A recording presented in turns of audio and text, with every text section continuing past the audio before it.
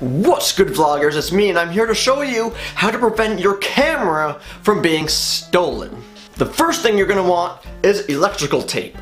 Now what you're going to want to do is make sure you black out any logo on your camera. So we're going to place some right here, we're going to place some right here, and make sure you put some right here. Because as you can see, this makes the camera look very, very slick.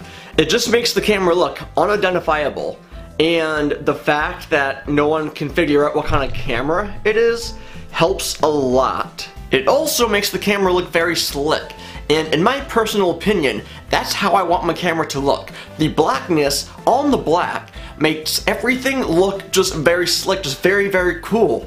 And carrying my camera around with the black tape on my black camera just makes me feel really, really comfortable, because no one will be able to know what kind of camera it is. Everyone is going to have to second guess what kind of camera that you're holding.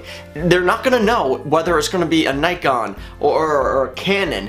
They're not going to know what camera it's going to be. So make sure that you black out all of those logos.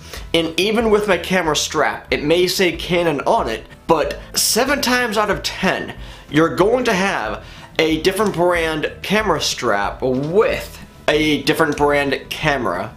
Not every Canon camera is going to be having a Canon strap to it. But if your Canon camera has a Canon strap, then you can easily black that out with either a black marker or that black electrical tape that I showed you earlier. And like I said, I feel comfortable blacking everything out with the electrical tape. It makes me feel safe, it makes me feel good, it makes me feel like I have a great camera, just making it look very, very slick. But I'm gonna be ending it right here. Make sure all of you get up, get out, and go live.